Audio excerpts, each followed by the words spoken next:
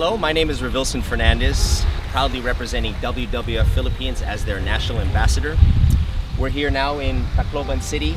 As you all know, Tacloban has been in the news globally for all the wrong reasons. It was hit by a devastating, one of the most, if not the most devastating typhoon ever recorded, and of course to hit land. The devastation, well, of course, we'll start with the lives lost. Approximately 10,000 at first was the estimate, and as the body count and missing persons continues to rise, well, of course, that number is very real. Economically, there was approximately 500 billion pesos in damage.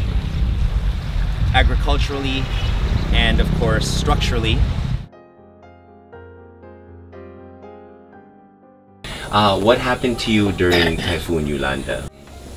Doon yung bahay namin, yung umpisa, yung dating bahay namin nandun sa gilid, doon sa may tuungan namin.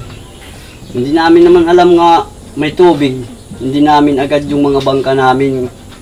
Wala na kaming inisip na yun nga bangka, basta ang importante namin, yung pamilya namin. Nga mailisan agad sa evacuation.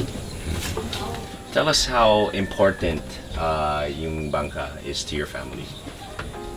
Yun ang importante sa bangka kasi yung doon lang ako ang hanap buhay ko.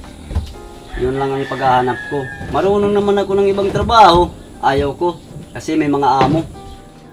WWF-Philippines, we're here to hopefully start up this wonderful campaign. It's called BANCAS for the Philippines, and help the local fishermen in regaining their livelihood. Our initial response, this is our first day here.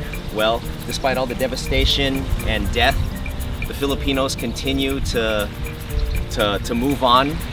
The city is alive and kicking, so to speak, and it just shows the resiliency that the whole world saw of the Filipino, and it's something I'm very proud of.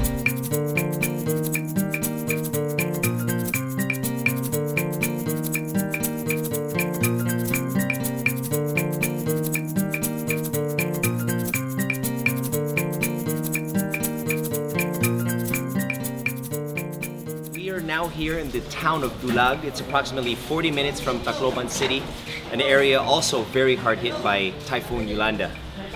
Well, this is it. This is BANCAS for the Philippines. This is where we're teaching local fishermen how to build fiberglass boats. The fiberglass boats, of course, are a means in providing daily sustenance for their families. It gives them back their dignity, and more important, we get them back on their feet. Now, why fiberglass? Well, we consider it a wonderful material.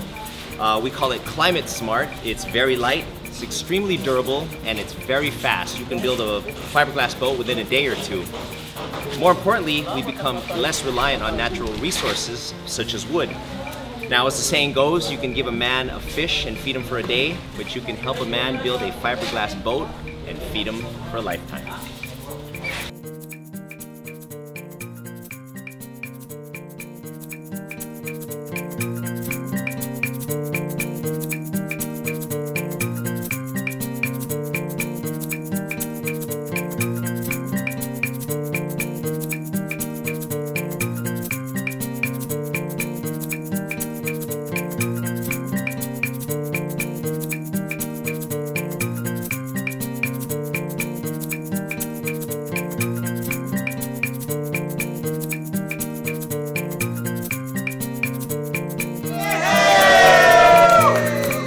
And of course, thank you to all the individual generous donors who've supported BANCAS for the Philippines. Thank you very much.